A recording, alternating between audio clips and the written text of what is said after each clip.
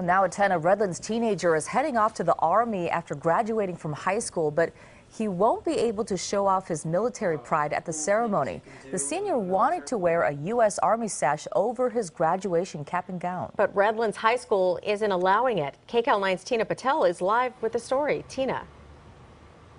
Well, graduation is supposed to be a time for students to celebrate what they've accomplished. But this student and this family say that the policy here at this school just doesn't make any sense and doesn't allow for that.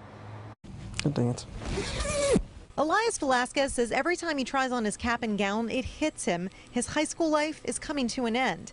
But when he looks at this sash that his Army recruiter gave him, he's excited about what's ahead. I think this is bigger than me. It's a whole new lifestyle that I'm going to be transitioning to, and it's a really cool and amazing thing.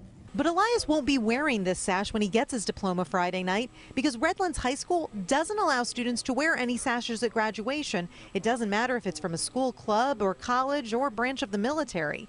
When Elias's dad saw the letter outlining the policy, he went to the school to ask them about it. I think it's, an older policy.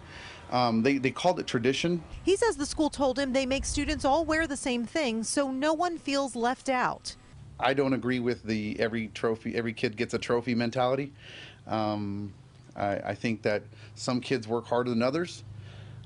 It's an individual effort.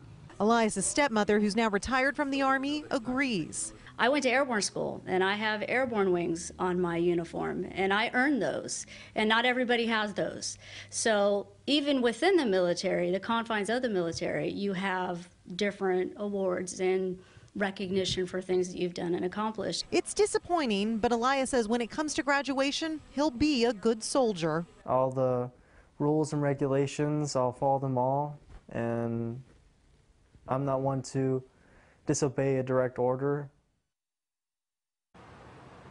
Now, there are other schools in this district that do allow sashes and cords, so it seems that every school gets to make up its own rules when it comes to graduation. This family tells me they know things probably won't change before Friday's ceremony, but they hope the school will reconsider this policy for future graduates. We'll send it back to you. All right, Tina, thank you for that report.